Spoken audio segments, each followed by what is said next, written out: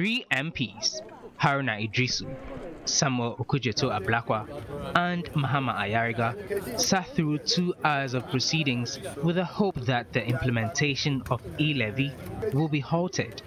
Lead counsel for the minority members, Godwin Eduji-Tameklo, argued saying, insisting in court that an irreparable damage would be caused to Ghanaians if E-Levy continues. He added that only 136 MPs were present and passed the E-Levy bill in Parliament, which, despite the records being corrected to 137, still fell short of the constitutionally required 138 MPs.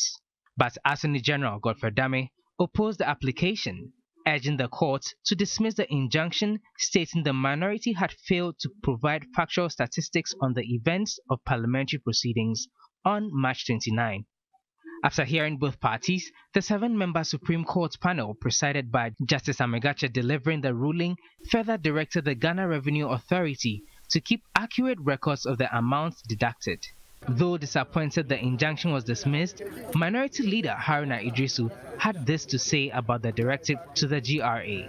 What is refreshing and heartwarming today is the second part of the ruling, which gives directives to the Ghana Revenue Authority to preserve and keep the money. At least some people will not be in a rush to collateralize it until the substantive matter is determined.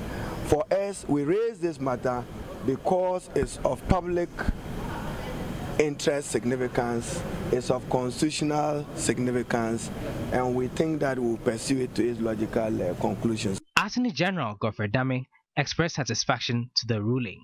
There's no revenue collection agency in the world which does not keep records. So really the requirement for GRA to keep records is borne out by their statutory obligation. That is what they do. And that's what they so if there was anything that the minority got today was an affirmation of what GRA does, that they should keep records. That is all. Apart from that, the entire application was dismissed, and there's nothing inhibiting GRA from collecting all monies as a result of the E-Levy Act.